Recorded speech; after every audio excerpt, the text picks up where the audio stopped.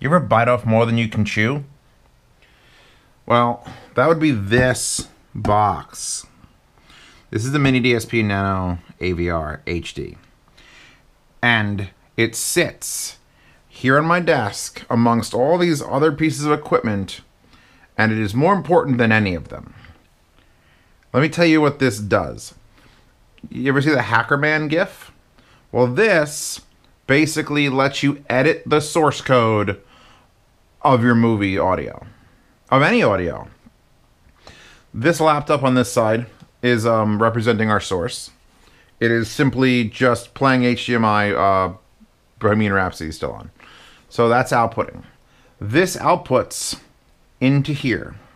This has on the back of it, I'll turn it around if I don't unplug everything. 2 HDMI inputs, 1 HDMI output, an Ethernet port to connect to a controller, USB 2 going to this silver laptop and power. That's it. So essentially, what the miniDSP nanoAVR does is it steals the audio that's coming out of your source, lets you operate on it like Hacker Man, and then gives it out to your surround sound processor or surround receiver. It doesn't have to be this. It could be any surround receiver. It could be anything, actually, that takes an HDMI input.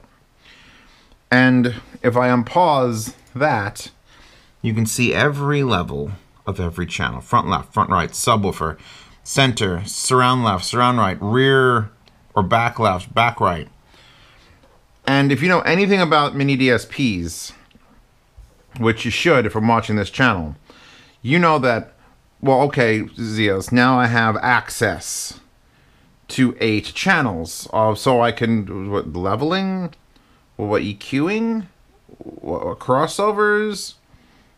Compression? More than that. Even more than that. Even fucking more than that. Even fucking more than that. Because here's the routing picture, if you can tell what that is. I had this hooked up in my living room. Starting off, this thing is amazing when it's working. It's not in my living room anymore because it just stopped working. I put it in here, I put it in this setup, it's working. Tomorrow it might not be working, and it's not. I think it's mostly because of my Tascam receiver being a little bit like it's an old drunkard. I think this setup here is a little more stable because it's a little simpler. But what I can basically do is anything the fuck I want. I was able to take the center channel, which is where all the vocals come from a movie, and literally just click on, where's he? Center out. Here's center out. Here's center in. We want to make the center out there. That one. What's that one? That one's surround back right. So the surround back right channel would just play vocals that people would be talking out of it. Yeah, but that's stupid. What else can you do? Well, we can right-click this and adjust the levels of every individual channel. We could shut things off, turn things on. We could share things. How's this? Because it has 4 configurations you can load. Sorry, it's like 4 a.m. and I'm working off candy right now. There's 4 configurations you can load, which you can do either with the single button. This is the first miniDSP that actually has, I would call, an interface in the front of it, where you get to pick presets by pressing this button, or switching between input 1 or 2 by holding this button down. So that's fantastic. And you could have it set so that it's like, all right, if I have a 5.1 movie, normal. Or what if I have a 7.1 movie? Oh, but I want to lower the channels back because they really bother me. So what if I have another 5.1 movie, but I really want to expand it out to use all 7 channels? You can just copy the rear channels, the side channels, and put them to the back channels. And then you could add delay, because you can add 80 milliseconds of delay through a miniDSP, and then you could lower them down a little bit. I was doing something in my living room when it was working. I have to keep saying when it was working, where I took the front channels left and right, took those sources, and I moved them to the side, also, so it played in both places. Then I made it inverted phase, lowered it, and delayed it slightly. And the sound of it, like, I was just fucking with it. And then once you're done with placement of what sounds you want where, and there's LFE in here, and at the bottom there's LFE management. Because if we go to LFE management, you see that chart, which shows you all the channels, front, left, front, right, set, LFE, center, surround left, surround right, back. And you can run a low pass filter, and this, you can actually yank out the things that are going to your 0.1 sub manually per channel, and adjust levels per channel and send it out through HDMI to the receiver. And all you gotta do to your receiver or your processor is tell it to do nothing. Don't do distances, don't do leveling, do nothing. Do nothing. Just decode the surround I'm giving you from multi-channel PCM and feed it to the speakers. And then act as my volume knob. I mean, you could act as a volume knob here. There's some stuff we got to talk about. This is, my brain hurts a little bit, and you're going to have to follow me on this. This could be the second coming of Christ for any home theater enthusiast if it works properly. Because you can do room measurements manually with RU and a microphone, and then go into the channel, config 1, let's go to the outputs, front left, parametric EQ, 10-band parametric EQ. You can go to advanced, you can load in the actual biquad numbers and just copy paste it in there, and it'll just, your correction line will be there. You've corrected your front channel. If this is sounding interesting to you, let me show you this. So here it is, $250 for the nanoAVR-HD. You spend a little more, get the, for $385, you get the nanoAVR-HD, which the back of it looks like that. It's got 8 analog outputs. So what does that mean? So that means it's everything I'm showing you here, plus you don't need a surround sound processor to get the signals. It'll literally hand you 8 analog outputs. So that would replace a surround receiver with pre-outs, or it would replace a processor like the fucking, this is the Emotiva MZ700. That would literally replace it and just give you full access to all this. You'd only have 2 HDMI inputs, and you wouldn't have a display that shows you volume. You would be able to control the volume via the infrared, which, hold on, let me see what the actual infrared lets you program on this. You can do master mute, volume up, volume down, HDMI source between 1 and 2, config increase, config decrease, then you could pick every 4 configs. So you can just bounce up and down through them. Can I hit X on that? Yes, I can. Again, it's a lot to chew on. And then if you wanted to go up even more, if you wanted to have a little more money to spend, the nanoAVR-DL for Dirac Live. Dirac Live is room correction tech. And it's expensive to license it. So essentially, this exact same unit, no analog outputs, but with a Dirac Live that you can... nanoAVR platforms are unfortunately now out of stock due to IC shortage. Please stay tuned for an update. No! Is that on all of them? Fuck!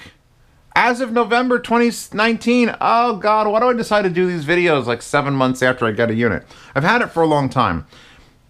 Do you want to know the crux of the problem? The cruxy problem? Because none of this fucking matters. Because this doesn't support 4K. Why are we even talking about it? There's a way around it. But until miniDSP decide to update this so that it can pass through 4K, my initial idea was, computer was there, this surround processor was here, nanoAVR was going to go in between, and let me config and calibrate these fucking giant speakers, and it would have been great. It would have been great. Doesn't do 4K. I went to the forums, I looked up, people were talking, hey, how do we get around it? This little white box which cost me $80 and is only available on newegg.com. I can't even tell what that is. What fucking font is that? XOLOY? Zolly space? Is it written in English somewhere? Anyway, this is an HDMI audio extractor, and you can find these everywhere, but not this type. This is a 4K HDMI audio matrix that outputs via HDMI. So you put in your sources, you have an out for your television, then you have another out. And I've never seen this, and if you could find me one, tell me. But it's an audio-only HDMI outputter, which means you would have to never have your video signal touch your surround processor or surround sound receiver. It would go source into this out to your television, and then this out to your surround processor. No, this out to this, then the surround processor. So this would just literally, because most of them have just fiber optic output, which is 2-channel, which means you're going to have the left and right. So the fact that I'm reviewing it even now, it doesn't matter if it's out of stock. It could be the greatest fucking thing on earth. Doesn't do 4K. Doesn't do 4K.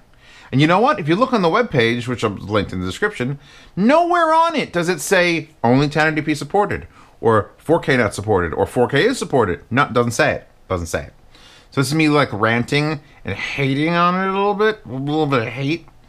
I don't know where this wallpaper is. If you're gonna ask me for it, it's fuck. That's what you got. She's got too much. She's eating too much. So interesting little concept now, because now that I'm using headphones, because obviously I don't have it set up in my living room with speakers, and I could have spent 3 days setting this up to film this, but I'm just yelling about what it can do and what it won't do, and then we're going to move on. We all have to get our lives moving forward. Interesting little thing though. If you were to play a game like a first-person shooter, and you know how they got like all those companies with their, oh, my gaming headset has surround mixing. Let me show you surround mixing. Because you could literally set this on the output of your gaming computer. Your game is set to surround sound. It gets all the signals. You could boost any frequencies you want on any channel you want with no delay. You could take the subwoofer track, drop that, lower the bass on everything, take the rear channels, crank them up. Then you just need to plug it into a surround receiver with a headphone out, like this, and you could cheat, basically. It's basically could be game cheating. I could probably sell more of these if I go at that aspect. The way to cheat at games is to literally take the surround sound, manually fuck with it. Like right now I have the back channels plus 12 decibels. So if I put this on, I set that volume, and I hear the crowd screaming behind Freddie Mercury. And I've actually taken the center and I've lowered it a little bit. I want to hear more of them. I could just go down here and I could mute the center. Now nothing happening on screen is happening in my headphones. It's just crowd noises. Then I could invert one of the channels. Just, whoa, my head just exploded.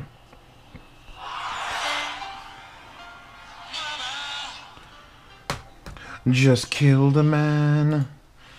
Put a gun against his head. Eat a burger. She's gonna be dead. This is extremely powerful.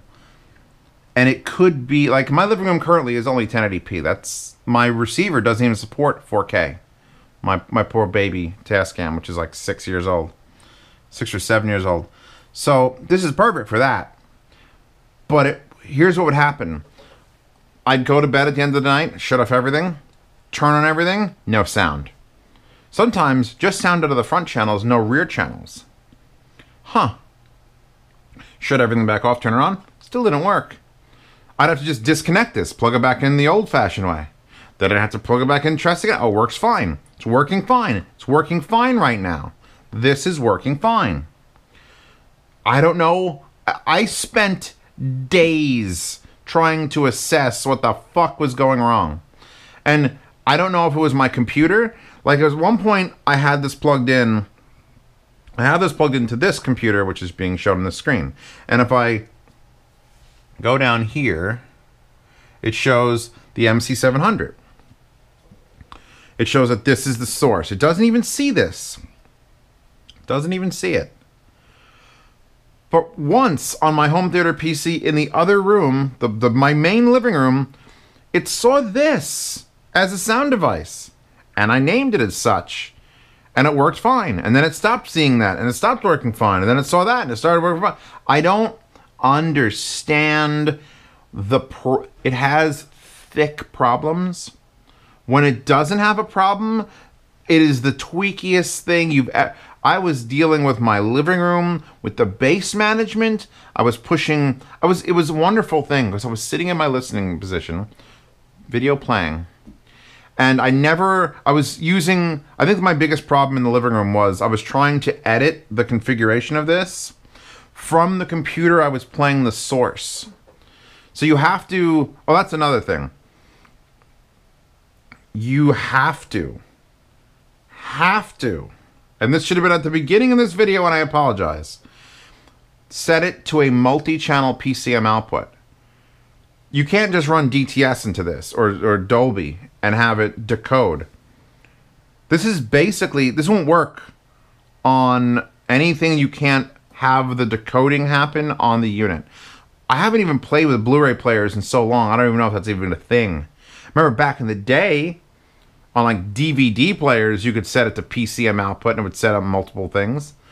But this won't decode DTS or Dolby. So basically, you have to have something like a home theater PC and Media Player Classic and go into the filter sets and then disable any sort of pass-through. And it has to be all... This is all being decoded. Every channel is being ripped apart on the computer. And all 8 channels are being sent via fucking HDMI to this so they can see it, so that it pops up on here. And I could edit every single one of them, and then it gets put back into the HDMI and gets sent to this. And from here, the video is just passed onto the monitor. I want to be able to wholeheartedly just recommend this. I think this could change home theater as we know it more than anything, because it's so simple. HDMI in, HDMI out, fuck with everything in between. Speaking of HDMI, you see this 50-foot cable? I want to give a shout out to the company who sent this to me for an unboxing. It's fiber optic. It's a fiber optic. Did you know that existed? Did you know a fiber optic HDMI existed? What, Zeos? Are you smoking the ganj again? No, literally... The head of this unit, which is silver and down there, encodes the video signal into a fiber optic to send it via light. I think they have a 75-foot length as well. And then parallel with it is copper that will then power the decoding unit on the other end of it. And then the audio return channel goes through the same copper back to this end. So it acts as a normal HDMI cable. But you squeeze it and it's like a tube. Because it's a fiber optic cable with copper side. It's so fucking... And it's 4K compatible. And it's 50 feet and it works fine. It removes all noise. Any digital noise you could ever have in a cable, that's gone. Because it stops being copper digital here. And then the back of the monitor gets turned back. It works great. It fucking works great. Just have to give a plug to that $90. It's a $90 50-foot cable. But it at least works. Like it does what it says. I didn't even know fiber optic HDMI was a thing. Back to Freddie and Freddie Mercury. Such a good movie. I've just been fucking with it. Center's down 11. You could do parametric EQs. You could do crossovers. You could adjust anything you want. I love how I'm moving this mouse, which is her. This mouse, which is Freddie. And then this touchpad, which is the actual controller. I would not recommend, if you're going to try to buy one of these, like I'm barely scratching the surface of what's possible. I'm just a little bit upset about how fucky it was. But the shit you can do once you can access all 8 channels of the HDMI audio spectrum and just tweak it. And you could set the channel mode here, so you could set it to stereo. If we unmute that. Now this now says 2 channel. I'm literally restricting this signal. So now this processor isn't even processing surround sound anymore. It's just 2 channel. It's just 2 channel. If I put this back on my head,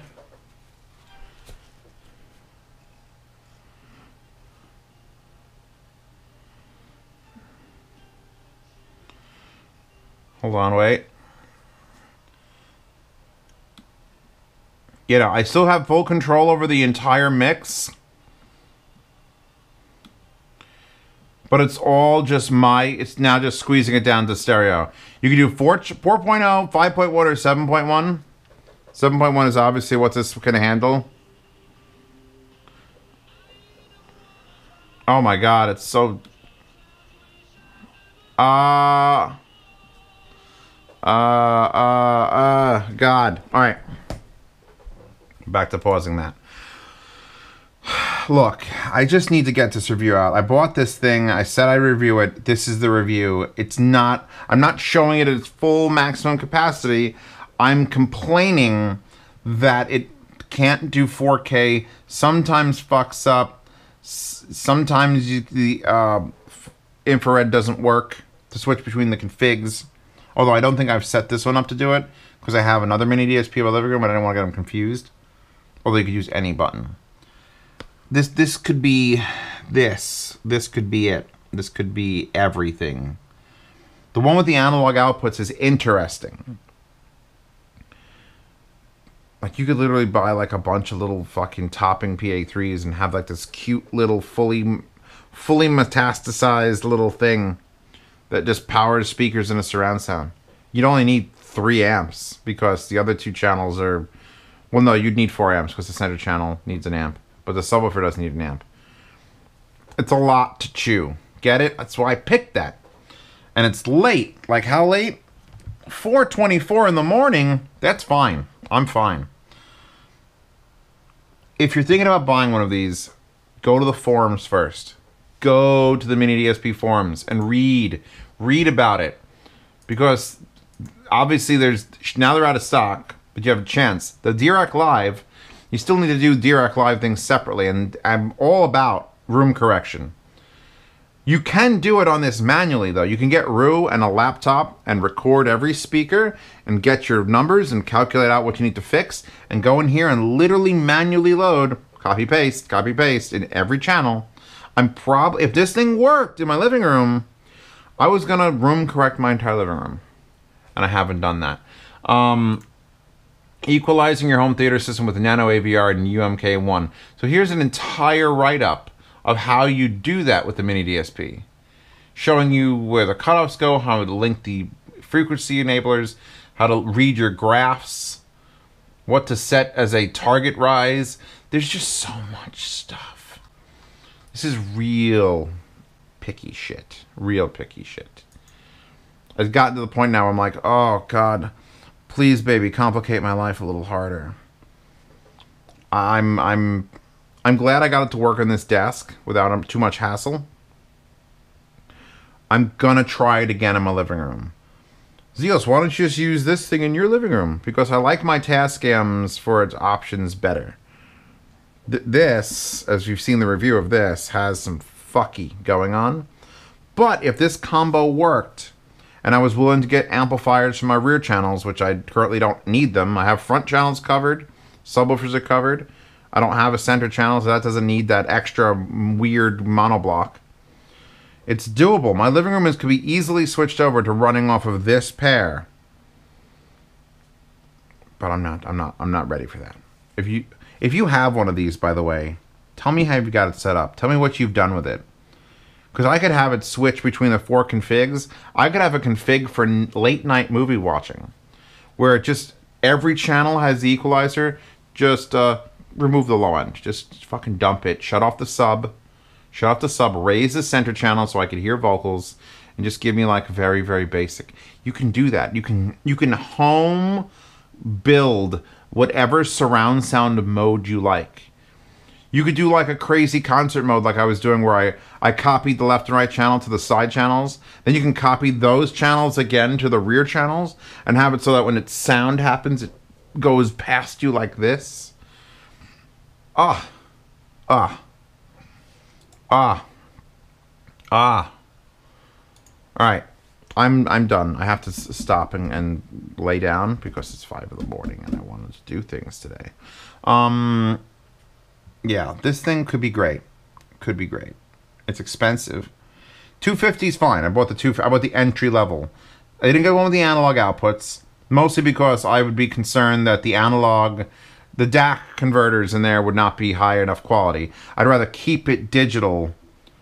Just fuck with it digitally. We're fucking with it digitally, which there's no loss. And then the DRX Live one removes the option to have the analogs, and it costs an extra $200. That's some cash, bro.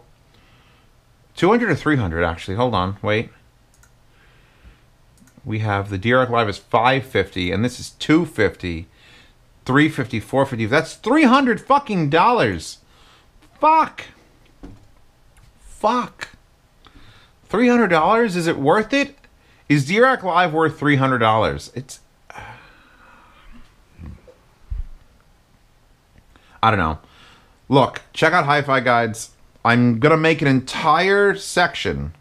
Now, this is me doing my fever dream stuff at 5 in the morning.